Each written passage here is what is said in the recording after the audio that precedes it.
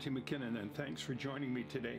I realized just the other day when I took this and I hung this up, like I looked at this and I looked at the armrest and I wasn't paying any attention, and I did this, hung it up, and then I realized I forgot to show you how it is that I carved all the armrest. And so that's what we're going to do today. That's coming up right after the intro.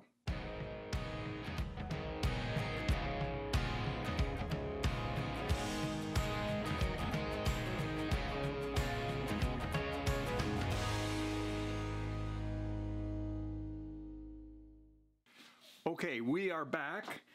And thank you for hanging in. And if you like this video, please subscribe. I've been told I have to ask you to subscribe. And I'm new to this. So really, seriously, even with all these videos that I've done, I forget all of this kind of stuff. So if you like, subscribe, hit the button and the like button. That's what it is. Okay, thank you. All right, let's look at this. This is a previous guitar that I made. What I want you to see is all the tape on the top and the side of the guitar, because we did that to this guitar here. And then what we did is we bound it with all the surgical tubing running all in around here to keep it nice and tight. And you can see that on here very clearly.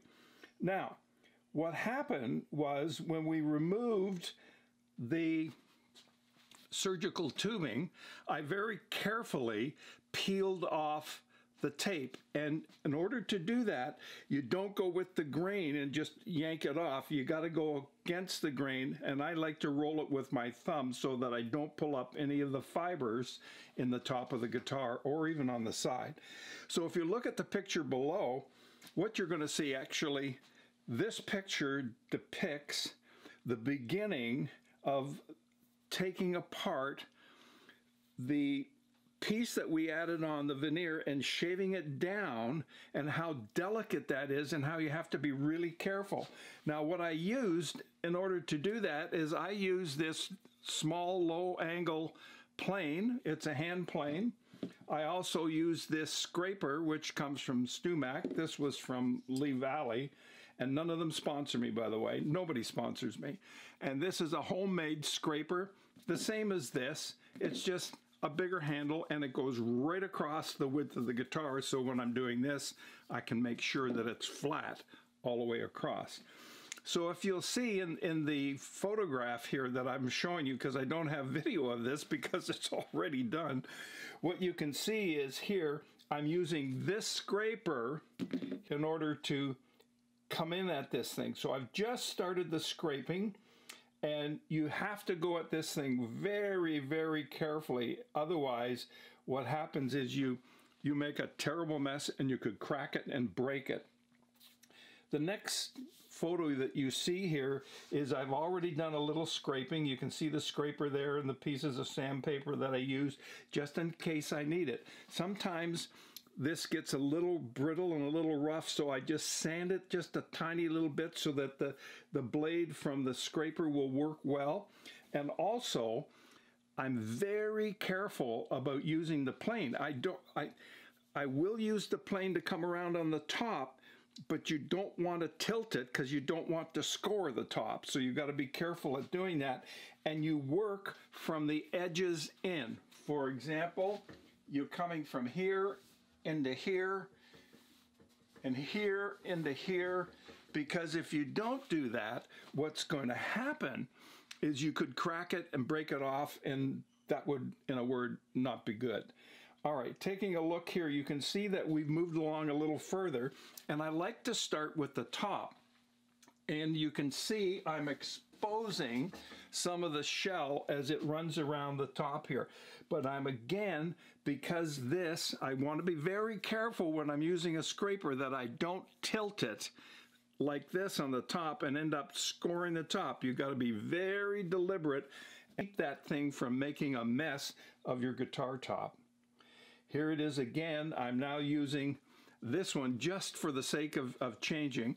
And one of the things, again, I remind you that I do before I do any of this, I sharpen this one, and I sharpen this one, and I sharpen the blade here so that the tools are really crisp, sharp tools.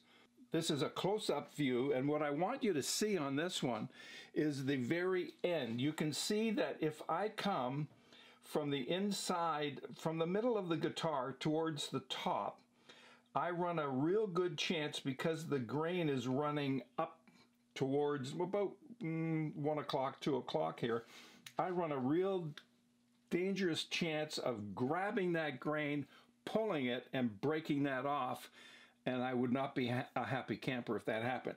So I work a little bit from the far end into the middle, and then I come to this end and I work back into the middle. So you'll want to do the same. Here we are. You can see how the white Teflon is beginning to appear here as I shave this around. It becomes extremely thin because remember, it's on an angle like this and my plane is like this. My hand's shaking too much to show you this. I wonder if I can do it this way. Like that. And then what happens is I'm doing this, I'm getting quite an angle on the piece of wood that's coming up here.